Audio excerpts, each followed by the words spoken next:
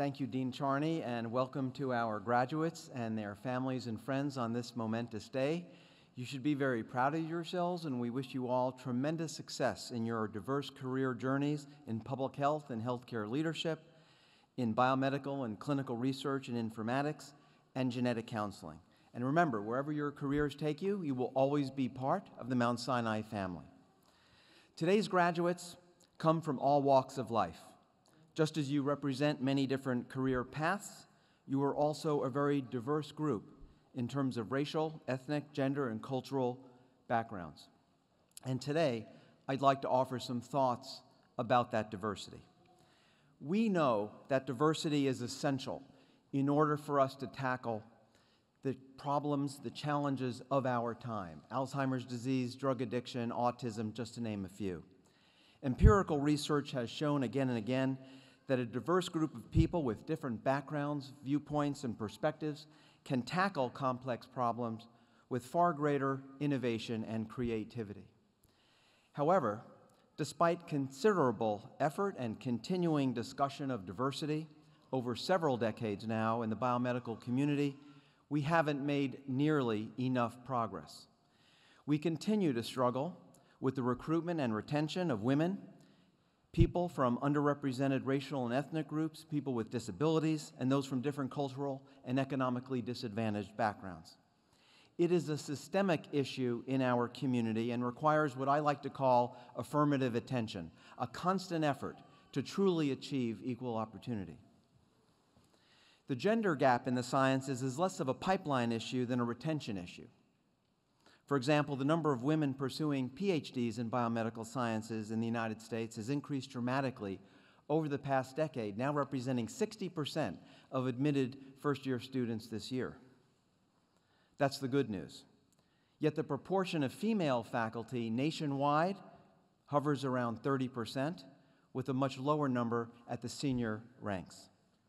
So we must ask ourselves why women scientists, on average, do not advance at the same rate as men to the higher level of university faculty and administration. When it comes to racial diversity, the challenges are greater because we struggle with both attracting new scientists and healthcare professionals of diverse backgrounds, as well as retaining them as their careers progress. Recent national surveys have confirmed what we know, and that is that the number of individuals underrepresented in science and medicine who join the field remains stubbornly low, and that the faculty at US-based universities and medical schools remain overwhelmingly white. So we need to do more, and we need to figure out how to do more effectively to address this limited pipeline, as well as retention issues similar to those seen for women. In my several roles at Mount Sinai and through service on a number of national committees, I've had the opportunity to speak with people from many backgrounds, and it has become very clear to me far later in my career than I would have liked that individuals from underrepresented groups have many additional challenges to navigate.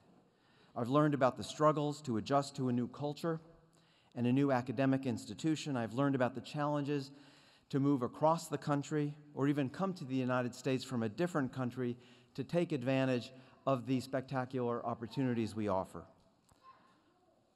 And I've learned in retrospect that by contrast, I was indeed very fortunate in my career as a white Jewish male growing up in New York City. I've never questioned whether I belonged. I never lacked role models or mentors. I had a wealth of opportunities throughout my career. This may not have been true if I were born in an earlier generation, but I was fortunate to be in the right place at the right time. At Mount Sinai, we are redoubling our efforts to take stock of where we are today and are committed to doing much better moving forward. We are very proud of the progress that we've made in appointing outstanding women and people underrepresented in science and medicine to many top positions in our medical center.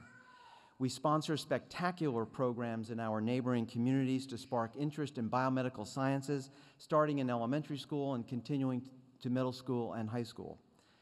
Each summer, we sponsor many dozens of college students from around the country, many from underrepresented and disadvantaged backgrounds, to come to Mount Sinai to work in a lab or a clinic, and we work hard to attract as many as possible into our master's, PhD, and MD programs. At the same time, we are working to reduce the implicit bias that we know impairs the advancement of women and those underrepresented in science and medicine in academia. I'll just give you one example. In a 2012 study, science faculty rated identical student application materials. Half of the faculty were given materials with a female name and the other half a male name. Faculty consistently rated the male applicants as significantly more competent and hireable than the identical female applicant. And male and female scientists were equally guilty of this implicit bias. And we know that similar results have been obtained when comparing applicants with African or Hispanic-sounding names. Studies such as these reveal a deep-rooted implicit bias, disadvantaging women and underrepresented minorities in our nation's institutional culture.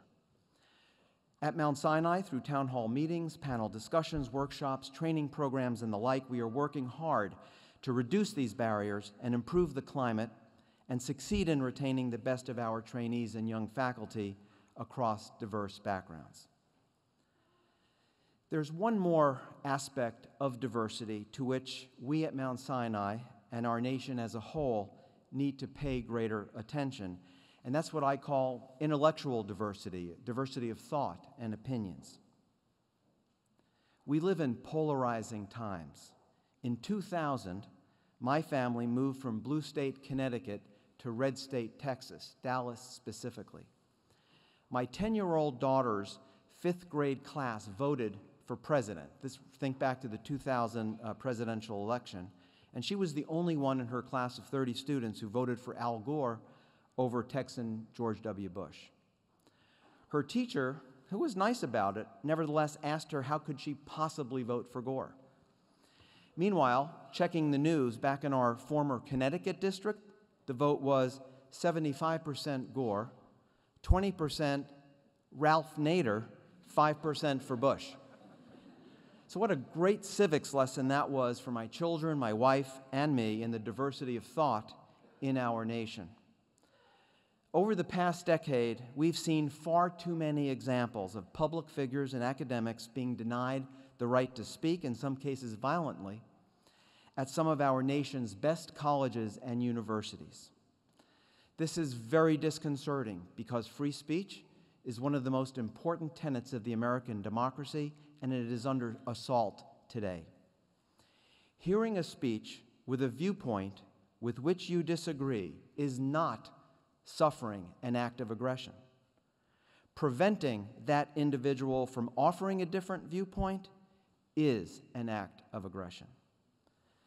Now, I remember a time when people could disagree but still listen to and respect one another. After all, good people can disagree about political and cultural issues, and we must recapture that civility that allows us all to embrace our diversity of ideas, because that also makes us stronger. And we need to do this both here at Mount Sinai as well as on a national scale. Lest we think that we live in unparalleled, intolerant times, it's useful to look at our nation's history. Thanks to the hit Broadway show Hamilton, we know that Alexander Hamilton, a former U.S. Treasury Secretary, was shot and killed in a duel by Aaron Burr, who was the sitting Vice President of the United States at the time. And we think we live in tough times. So we know that despite progress, we still have a lot of work to do to create a society and culture that values what we have in common, as well as what makes us all different. Celebrating that diversity, listening to one another, and challenging one another makes us all stronger and better able to work together to accomplish great things. Mount Sinai is at the vanguard of capturing this strength through diversity and demonstrating to others how we can do better. To our graduates, here's to the great things that you will do to advance medical innovation, healthcare delivery, and make us a better country. Thank you and congratulations.